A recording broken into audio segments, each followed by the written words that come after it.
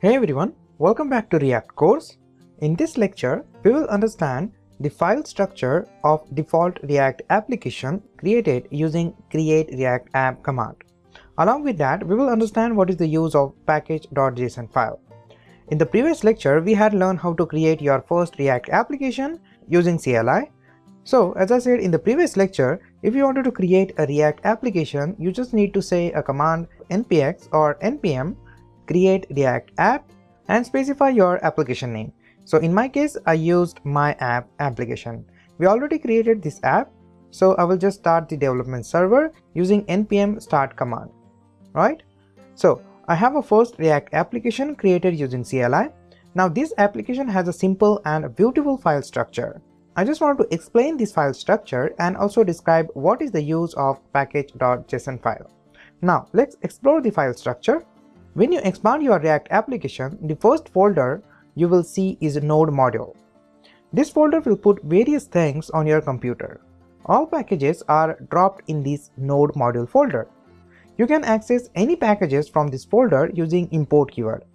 We already learned how to create a package, or you can just say a module, and import that module in JavaScript file. The same mechanism used here also. If you wanted to import any packages, you just need to say import, package name, and the location where you wanted to import that package.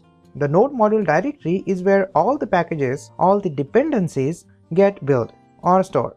If you expand node modules folder, you will get plenty of packages installed in your application. Just after that, here you will see public folder. In this folder, we have three files. The favicon file, which is the icon file. Then we have index.html file, and then we have manifest.json file. The first favicon file is the icon file that shows up in your browser address bar and is used as an icon for bookmarks. In the public folder, you have main index.html file. Index.html is the main HTML file that includes your React code and application that provide an context for React to render to. Specifically, it includes a div tag your React app will shows up inside. So this is your div ID root. This is the most important part of your application. This is where your React application gets rendered in your browser, right? Now then we have manifest.json file. You specify basic metadata about your extension such as the name and the version. And you can also specify aspect of your extension's functionalities such as background scripts, content script, and browser actions. Just below that, we have source folder. This stores all our modifiable data. In this folder, you will find index.js file. Index.js file stores our main render call from the React DOM object. It imports our app.js component that we start off with React and tells React where to render it. Then we have index.css file for store the base styling for our application. Just after that, we have app.js file. App.js file is a simple React component called app that we get for free when creating a new app. We will actually be deleted the entire content of the file and starting over, right? Then we have app.css file to styling our targeting component. Just after that, we have app.test.js file. This is our first set of tests to run against our simple app component that we start off with. Then we have logo.svg. It's just a React logo, which you will see when you start the default React application server. Just after that, here we have servicesworker.js file.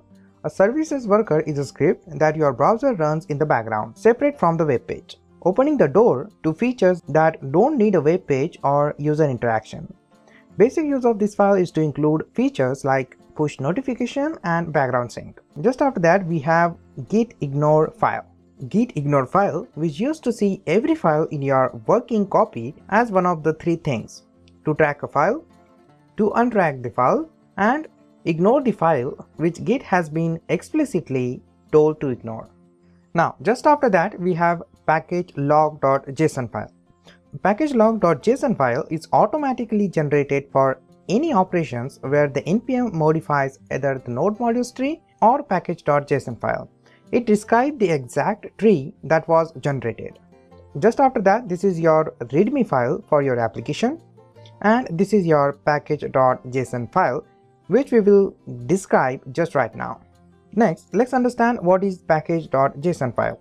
The package.json file is what stores the list of dependencies for your application, as well as what describe your application, just like your application name and the version, the description, the keywords, and the license. Every React application needs to have a package.json file.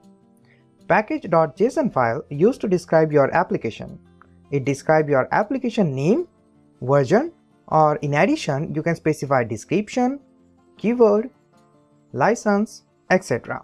Along with that, the package.json file lists the packages your project depends on, specific version of the package that your project can use, and makes your build reproducible and therefore easier to share with other developers. In package.json file, two fields are required: name and version. The name field represents your application name. Name field must be lowercase and one word and may contain hyphens and underscores. Then the second required field is the version. The version field represents the version of your application. The version field must be in semantic version, right? In this file, you will find dependencies. The dependency property takes an object that has the name and the version at which each dependency should be used. This object represents the module which we are depends on. So we are depending on React, React DOM, and React script module. You can find this module in node module folder. Just after that, we have a script section where all the script used in the application, name and the version are specified. And just after that, here we have ESLint configuration file. This configuration file is to share target browser and Node.js version between different front-end tools, right? I hope you understand the file structure of React application and what is the use and what is package.json file. That's it. If you have any question, you can ask me in the comment. Answering the question specified in the comment will definitely help you to improve your knowledge. That is all for now. We will see you in the next lecture.